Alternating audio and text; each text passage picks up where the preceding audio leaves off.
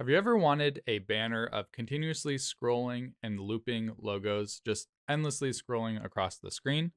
Well, I was recently working on a project where I needed something like this, but I couldn't find anything out there. So I decided to create a plugin of my own. And in today's video, I'm excited to go over how to add this plugin to your Squarespace site.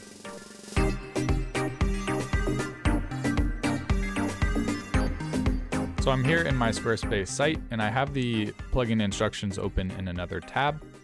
Now, the first thing we need to do is add an auto layout section, and we can do that by adding a section and clicking the People tab and choosing the option in the top right. So I'll go ahead and edit the page, and then I'll add a section, and I'll click People, and I'll choose this one in the top right. So now that we have this section added, we can hover over the section and click the Edit Content tab. And in the Elements tab, we want the title toggled on, and we also want Show Image toggled on. Next, we'll go to the Content tab and upload all of the logo images. So I will go to Content and delete the default items. And I already have all of my logos uploaded to the site already, so I'm going to just go ahead and add them as items here in the Content tab.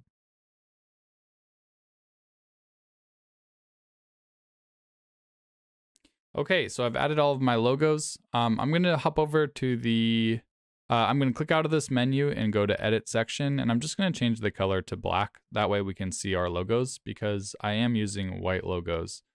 So I just want to flip over the color just so we can see them. So step 6 is the Edit the Design tab. So I have to make sure the section list is set to Simple List. We're going to center align everything, turn the max columns to 6, and the image crop to 3:2. And then I'm going to click Style in the Design tab and make sure the card option is toggled off. Next, we will customize the size and space option in the Design tab. The layout width should be set to full. The media width is how we control the size of the logos. I want it to be centered. Space between items, we're going to click the 3 dots and set both to 0. Next, space between elements, we're going to click the 3 dots and set the space below the section title to 92. And this is what triggers the plugin to have the code applied to the section. So that's a really important step. It has to be 92. Now you can see because I've set that section title to 92, the plugin code is now applying. So right now this section is just a little bit tall. I want it to be a little bit skinnier than it is. So I'll edit the content, go back to the size and space tab, and for the vertical padding, I'll just set it to small. And then for the position, I like them all to be centered. It's always good just to center them. And that's it. So that's the plugin setup.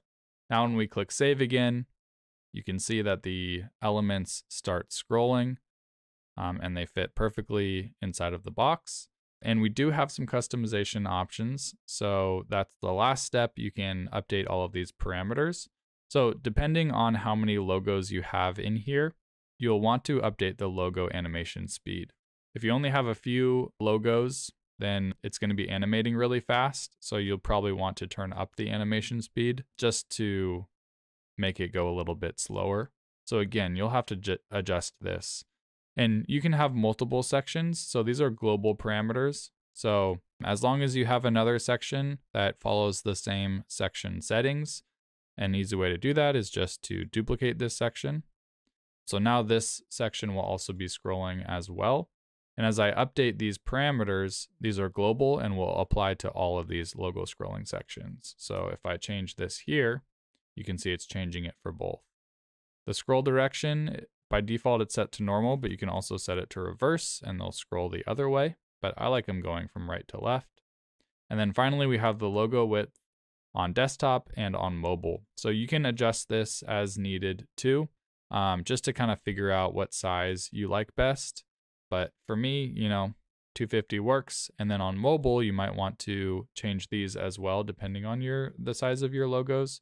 So I've put separate controls here if you want them to be bigger or you want them to be smaller.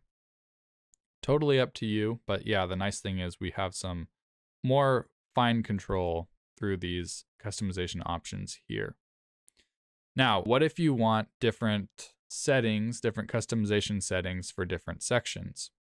Well, the nice thing is you can override variables. So if I wanted this bottom section to scroll the other way, and to scroll much slower, what we can do is we can target this section using its data section ID. So I'll right click on this section and click inspect, and that'll bring up my Chrome inspect tools. And I'll scroll up until I find the data section ID on the section. So here we have the section, and then here we have the data section ID. So I can target this unique ID to only style this one section. So I'll open up some brackets and then paste in that data section ID, open up some curly brackets, and now I can just copy these variables. But when I update these variables, it's only going to be updating for this one section. Now, if you're a more experienced Squarespace web designer with CSS, you might have the block identifier extension. So that's a very easy way to just select the data section ID instead of having to go into your, the inspect Chrome developer tools. So now for this bottom one, maybe I want this to go the other way. So I'll do reverse. And maybe I want them scrolling much slower. So for the whole animation speed, I'm going to make it take longer and it'll scroll slower.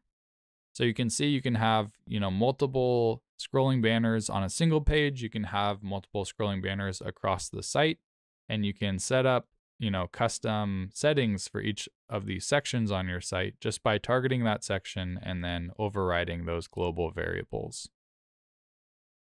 So one last quick tip is just so you don't have to, every time you want to use a scrolling banner section, it's kind of a pain in the butt if you have to add a new auto layout section, go to the people tab, update all of the settings. So a nice thing that we can do now is save a section. So if I just go ahead and click the heart on this, whenever I want to add a new scrolling banner section, I'll click add section and go to my saved sections. And now I can just click this banner and it's automatically set up to be scrolling because all of those section settings are going to be already set up and they're already going to trigger, my code to run the scrolling banner.